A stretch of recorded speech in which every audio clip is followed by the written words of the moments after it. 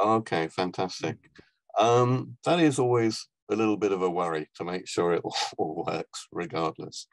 But thank you very much for the invitation. It's my honor and my great pleasure to join this symposium and to talk to you today. It's an opportunity for me to make new friends and also to reconnect with old ones such as Lik Hang. Hi Lik. And I know everything that I know about the development of digital humanities in the Greater Chinese, in the Greater Chinese region by listening to him talk and to reading his papers. So thank you very much for that. I'm going to talk from a Western perspective, and I want to talk about challenges, cooperation, collaboration with East Asia. So background, a little bit of background on me and the issues, something about digital humanities in East Asia and the West. Not too much about that because Lik Hang has just given you a history of East Asia. I want to mention some of the similarities and differences, but also I'm approaching the East Asia research from a Western perspective. And one of the questions I want to ask is how do we know what we know about each other? And what is it that enables us coming together for cooperation and collaboration? Because these are where the challenges come from. I'm talking to you from London, but I'm currently based in a new research center in Beijing Normal at Zhuhai. But before that, I was director of the Digital Humanities Center at University College London, which is where you may be more familiar with me from. But since moving to China, I've been picking up my existing research interests, topics of interest and topics of research. And one of the things I've been looking at for some time has been diversity in language, in demographics, in gender, and also research topics. I've become interested in storytelling, part of the oral tradition, and looking at digital storytelling and oral history. But also with regards to education, because I'm employed as a teacher and I was employed as a teacher before. So I'm considering things like Socratic versus Confucian approach to teaching, the didactic versus knowledge transfer. But my original academic background was in classical studies. So I've been trying to look at topics there to connect with my original academic background. But all of this is within a Chinese context. And I need to just repeat that my employment in China is fairly recent. So my personal experience is mainly limited to Western Anglophone tradition, but also to mainland China and mainland China only. I've been a frequent visitor, as you may know, you may not know, I don't know, since about 2014-15, and I've been taking every opportunity to visit China when I can, and it'll be my great pleasure to at some point be able to visit your university in Japan. The research center in Zhuhai is a new one. It's a development of the BNU campus at Zhuhai. It's one of the many new centers that have been set up there. And when I came, I had lots of expectations of being able to travel a lot, but all these activities have been limited by the pandemic. The Hong Kong border is closed, anticipated visits no longer possible, and even domestic travel in China is severely limited. When there's an outbreak anywhere, they tend to close the whole region down. And international travel is almost impossible, not quite impossible, but almost impossible. So the best laid schemes, we have all these plans, and then along comes the global pandemic, and we're all learning to live and work within the confines that we've had to become used to with because of the pandemic. Pandemic has forced us all to make changes, certainly forced me to make changes, and it's very, very difficult to make any plans. We can have this event because it's held online, the only way we can have it. I had two main tasks set up for the first year. One was networking and one was recruitment. I was looking to reconnect with my established relationships in mainland China, and also to make new connections and develop new relationships within the wider East Asian region, including Hong Kong, Taiwan, Japan, and South Korea. I was planning to spend a lot of my time traveling around the East Asia region. That's not been possible. Recruitment, well, no wide-scale promotion of recruitment has been possible because we can't give visas to foreigners. So we've got a large number of vacancies for postdocs and junior lecturers at our campus. But, excuse me, the talk today is about East Asia more widely. And of course, that includes, I've found this nice map online. It's got Japan there, mainland China, including Hong Kong, Taiwan, South Korea, North Korea, and Mongolia. I did meet a scholar from Mongolia at a conference a couple of years ago. So DH is making an appearance there as well. South Korea also very strong. North Korea, I'm not sure about. We don't have any contact with them there. But these are different scholarly communities, and of course, different scholarly cultures. And I think it was indicated by previous speaker, Lang Hing, these communities have grown up differently in the different regions as well. There are similarities and differences. And here I'm looking at the differences between the East and the West. There are differences in the humanities data that we study, and these lead to differences in the approaches to the research directions that we take. As mentioned before, there are difficulties with OER, things like this, optical character recognition with Chinese text. You've got the technical challenges, semantic languages, word segmentation. But to be clear, this is actually not unique to East Asia and these languages. The text you can see on your screen there, this is a medieval Latin text, and it's what we call scriptura continua, or sometimes capital S quadrata. And if you can see, I'm not sure if you can, but it's all of the letters or characters are in uppercase, and there is no gaps between the words, and there is no punctuation. So the issues with OCR and these types of texts are very, very similar to those that you experience from, for instance, Chinese texts that we saw earlier. This is also true with a lot of scripts from the Indian subcontinent, Hindu and Punjabi, and some Arabic scripts where they're written in a continuous stroke of the pen, or even some of the Mongolian languages where they go vertically, but there's a continuous script to a continuum, continuous cursive script, I guess we call it, coming down. Diversity between the East and the West, thinking about that again. We both use textual material, but we're looking at different ways now of using our textual material. We're moving away from simply text-based studies, and even where text is our source material, we work in different ways. We look at visualizing, making images. We saw some of that with the GIS and things like that. Projects that I've been involved in, you may have heard me speak about before, would be imaging projects using non-invasive and non-destructive techniques to undercover texts otherwise not visible because they're no longer distinct, or the palimpsestic text or something like that. We have work on linked data and open data, and a term that I think is very common in China is smart data, where you have data sets that link up together. There are also issues, I think, linguistic issues, and that is certainly in the West, in Europe, it's a preponderance, a hegemony, if you like, of the English language. There's so much pressure to publish in English. And I think this is true also in East Asia. And I'll come back to that a little later in this talk.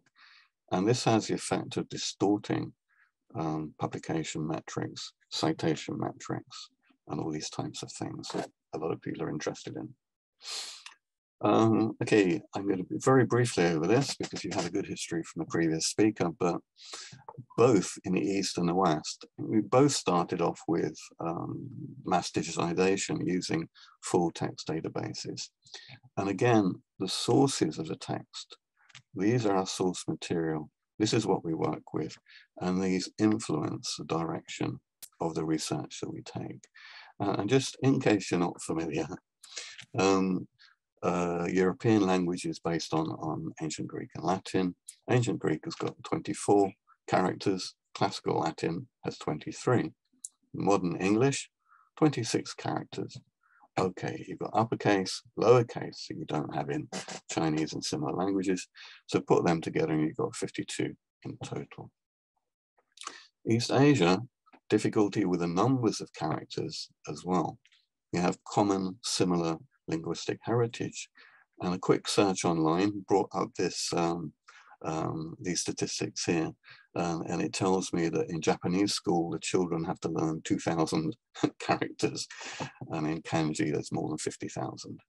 And Chinese, 50,000, more than 50,000 unique characters and more than 7,600 common characters. And if you go for a university post in a Chinese university, you have to take an exam to make sure you know all your characters. We have Unicode for CJK, Chinese, Japanese, and Korean now. And I did have a quick look at that. And that includes 21,000 basic characters and more than 92,000. And if you go to download a PDF showing them all, it's the only one that has a warning on it telling you there's 35 megabytes on there. And a couple of pictures of typewriters, which you can see the keyboard as well as the typewriter. Although we have ISO and all these, they're very, very much developed for the West, not for Eastern languages. So again, DH and the West both use mixed methods, as our previous speaker said, and we're moving away from rigid academic boundaries. And I think both in the East and the West, we are looking in what we do with teaching to strengthen digital literacy amongst our students to help them develop the necessary skills. But that is also for scholars as well. And we've moved, when I started in this field many, many years ago, we used to call it applied computing, and then the name changed to humanities computing. And then what we're familiar with now is digital humanities. These changes in names also bring about a change in focus. Applied computing, very much a tool to aid the humanities scholar in the research. Humanities computing, a clear and more complete focus on informatics, building on the traditions of textual and language-based scholarship. Digital humanities, however, is far less limited and encompasses a much broader range for the inclusion of all digital scholarship within the humanities. And for me, it also indicates another term, and that is one of an equal partnership. And that is that with research projects in the digital humanities, when you need to recruit technologists to help to be involved in the project, it's not that they're coming to help you, it's that they have a similar research interest. And so the projects we develop must have problems and questions in there that are of interest to the technologists as well. In the West, it's still very much a focus on text and the Anglophone world, and also the background of our Greco-Roman and heritage when we look back to that, which is interesting because I did some research a little while ago for a talk on classics in the East and the West. There's no great dissimilarities. They both study philology, literature, history, art, philosophy, calligraphy, perhaps in the East, and also archaeology as a hard science. And a brief mention in the context of making connections and building relationships for cooperation and collaboration. We have a very nice library in Zhuhai, which they are developing and expanding, bringing it up to the status of Beijing. When I was up there looking for a book to read in the very small English language section, one day I came across this all of a sudden. If you're not familiar with these, this is the Harvard University Press, the Loeb Classical Collection of Texts. The green ones are ancient Greek texts, and the red ones are Latin texts, bilingual with translations. So the library has brought all this in to encourage somebody to who's interested in Greco-Roman culture. And when I went to the History Research Center on our campus, this is in translation, this screenshot, I've got Google that translates it. But there are 1, 2, 3, 4 of the researchers there list ancient studies and Roman stuff as their research interest. I found that very surprising. So it is an opportunity for me to make a collaboration there. But a question, and the main question is, how do we know what we know about each other? How is it that we find out about each other? An obvious one for me would be reading other people's work, reading the published papers, speaking to other people at conferences, at events, listening to talks, having meetings. A lot of it is, what we see online, what we read online, and who we meet and who we speak to. Collaborative working, if we can set up projects for collaborative publishing.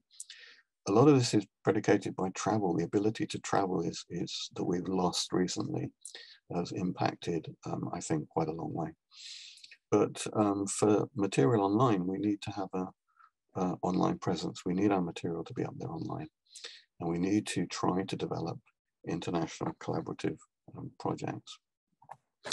You've seen this one already, but I picked out a couple of high-profile examples. One is Chinese Bibliographic Database, which, as we've seen, is a collaborative project, a multilingual collaborative project between Fairbanks Center for Chinese Studies in Harvard, Academia Sinica, Institute of History and Philology, and Peking University Research Center for Ancient Chinese History. Our very first speaker mentioned a collaboration with the British Library, which is 5 minutes walk from where I was based before at UCL. And this is another high-profile project, the International Dunhuang Project.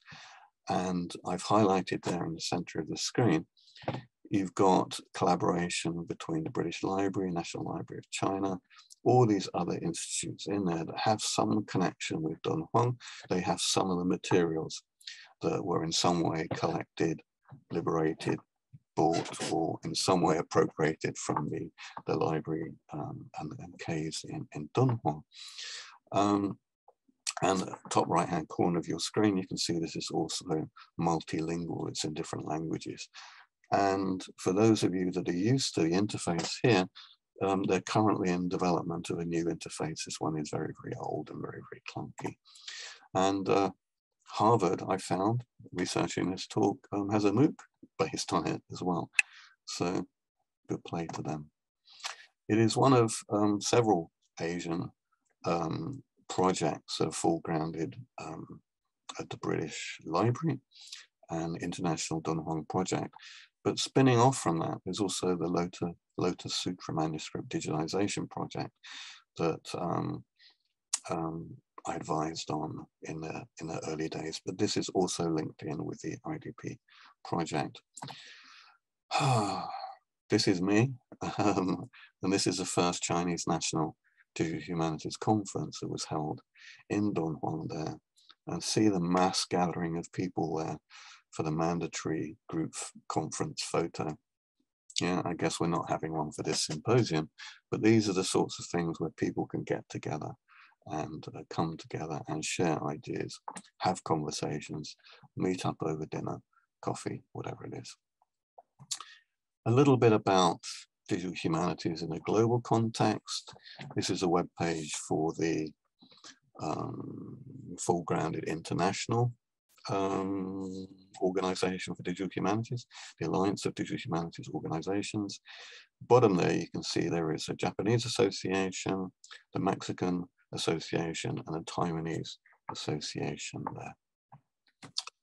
They have an annual conference. 2020 was in Ottawa, and you can see there, because Ottawa, Canada, bilingual, it's in English and in French up there. 2021 had to be postponed because of the pandemic, and 2022 is being held in Tokyo. Great. So it'd be really good to be able to go to that in person. I put in a paper, but I think going in person is probably going to be unlikely. Interestingly enough, this is titled Responding to Asian Diversity. And what struck me was when I look at the call for papers, the papers are in English, French, Spanish, German, and Italian. It'd be very nice to have some East Asian languages in there. And in the iConference for 2021, they did manage a Chinese language track in there. So we have the different associations. Here is the Japanese Association for Digital Humanities. They also have a conference, which I see in 2019 was held at Kansai University. Well done, you've got a connection there. We've got the Taiwanese Association of Digital Humanities, great. And they also have a conference here, the International Conference of Digital Archives and Digital Humanities. And it's the 12th one. So looking back through the history of their conferences, I can see that they've used this name since 2009. Okay, so that ties in quite well with the dates that were put forward by the previous speaker, Lik Hang. So the first International Conference of Digital Archives and Digital Humanities, December 2009 at the National Taiwan University. Korea has a Digital Humanities Lab at the Academy of Korean Studies. So this is part of what I like to flag up of the engagement with other DHs. How do we come together? How do we make these connections? Well, there's no real substitute for in-person contact, travel, visits, events, gatherings at conferences. What has changed? We've got a new COVID-19 environment, and this is not possible. So we've had to learn new ways of working together, and new ways of connecting with each other, new ways of working and simply engaging with each other. Events themselves, they encourage and they facilitate engagement, conversations that lead to cooperation, possible collaborations, and also invitations to visit. It would have been great to have been at your university now. And again, here's a mass gathering, the first Chinese National Digital Humanities Conference. And they've had, the second one was at Shanghai Library, and the third one was recently at Nanjing. All those people gathered together there, and there's me in the front row. Always go in with the boss and sit next to the boss, that way you get into the front row. And a smaller gathering at the 4th PKU Forum. I want to look at publications now, and I've pulled out a couple of indicative ones. There are many, many ones that I've chosen, but I've picked the two main English language digital humanities publications, Digital Scholarship in the Humanities, Digital Humanities Quarterly, and I've got the Journal of Japanese Association of Digital Humanities and Digital Humanities Research, the remnant one is there. Digital Humanities, Digital Research in the Humanities, the current issue there, on the opening page, interestingly, you've got two East Asian publications there, one from Shanghai Library and one from Shanghai University. Sorry, the first one is Shanghai Library and Shanghai University, and the second one is from Japan. If we look at the latest issue, 16 articles and 2 reviews, 8 of these have East Asian authors, contributors, from China, from Korea, from Japan, Korea, and there's one there with a collaboration, China, Malaysia, and Taiwan, and the book reviews China and China in Greece. When you compare that with Digital Humanities Quarterly, which is affiliated with DSH, you find there are 11 articles and 3 reviews. All of the authors here are from Europe and North America, none from East Asia, which raises a question, why the difference? Okay. Print or digital publication. The first one is Oxford University Press, print journal, plus online, gold and green open access with clear copyright statement. It's indexed by Web of Science and Scopus. It's listed in SSCI and ANHCI. DHQ is an ad hoc Association of Digital Humanities Organizations publication. It's fully online, fully open access, Creative Commons license. It's indexed by Web of Science, but as an emerging sources citation index. So it's not listed in SSCI and ANHCI. Although these are two self-declared affiliated publications, you have a look at the metrics from DSH, significantly higher for the metrics from DHQ. So there appears to be a clear preference for East Asian scholars to publish in SSCI and ANHCI journals with higher metrics, despite the difficulty of these being in English language. And that's a topic for another discussion, not for today. The Journal of Japanese Association of Digital Humanities had a look through there. And yes, that's all openly available. You can click on the links and pull up the articles. Volume 5, 2020, various nationalities. They're all published in the English language. A free access, full text available, PDF or HTML. There's no statement on rights. There's no statement on metrics. And there's not listed in SSCI or ANHCI. I'm aware of the new digital humanities research from the iSchool in Remlin, funded by them, because I saw it on social media, but I've had difficulty actually finding it. And what I could find actually was just on WeChat, and that was this, with no links to the articles. They all appear to be in Chinese. Fine, why not? It's a Chinese publication. You can probably, I'm imagining you can track them down in CNKI, which does now have an English language interface, which is great. And it has all these articles available. It gives the full Chinese text, many of them. You can search by language, so you can pick out the English ones. And I'll have a play around with that later on. Language is clearly a barrier, but it is not the only barrier. There are cultural differences. Cultural differences for when we publish online. There are design aesthetics. There are differences in decision making. The use of cultural icons and symbols is very different. The typography is very different. The Western ones tend to be functional with less clutter on them. Asian ones tend to have a preference for those nice pastel colors that you saw, CNGKI and the Japanese Association one. Arabic ones, if you ever try to access an Arabic page, everything is on the front page because they don't follow links. If it's not on the front page, it's not actually there. Now this is where the issue is. This is from a sort of teaching to my students user experience, and according to Jacob Nielsen's law of internet user experience. Users spend most of their times on other sites, not yours. So they build up a certain familiarity with sites. They have expectations based on their previous experience. And this is what happens. In the UK also, we have a mandate now for open access publishing. All universities mandate, it has to be published openly. The funding bodies has to be published openly. The REF, which is a research excellent framework, the system for assessing quality of research in UK universities, they will only consider ones that are open access. And now when you're looking for promotion, the promotion committee looks for your publishings that are open access. And a spin-off from that is more people read your work. So you get increased citation metrics, which is a spin-off. The UNESCO website has a global open access portal that lists by region, but it lists Asia and the Pacific, so it includes Australia, so it's not particularly helpful.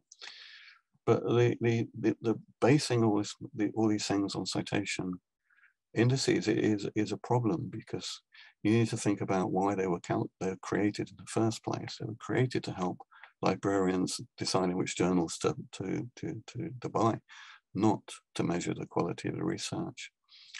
And they can be skewed very, very successfully. And you can have a look online and you find many articles about,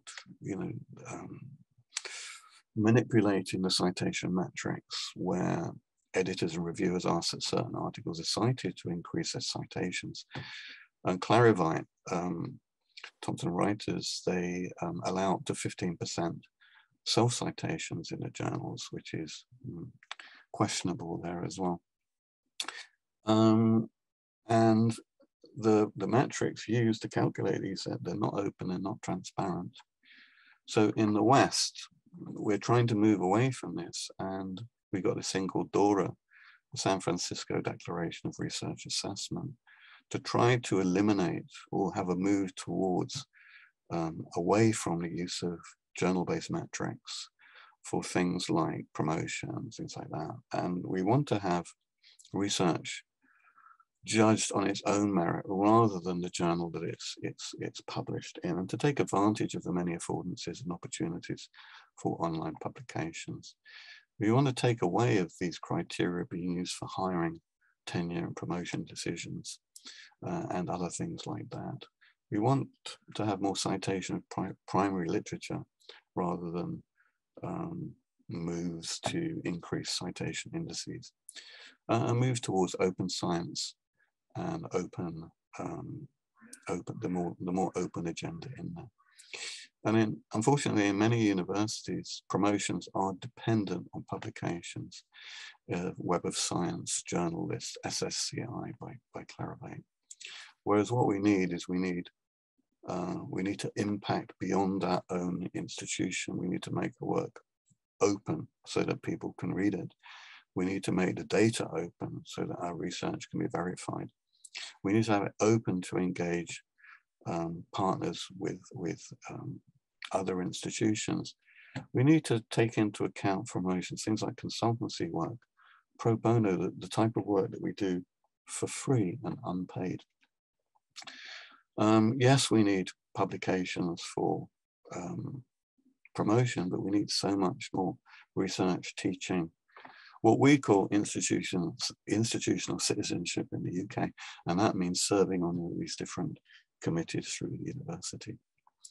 We need conferences, we need workshops, we need research travel, we need to bring people together. And a good example is this symposium, because I had a look through the pages for the symposium for the UK-ORCAS here, and the open database, which I'm looking forward to hear about a little later on. And then when I was looking through this, I found this page here where we have programming historian, Satira and TEI, all these things, and translations of the program historians. So I'm just going to finish up now, because I'm over time now, just to reinforce the idea that language is not the only barrier. It's not the only challenge that we face. The academic systems are very different.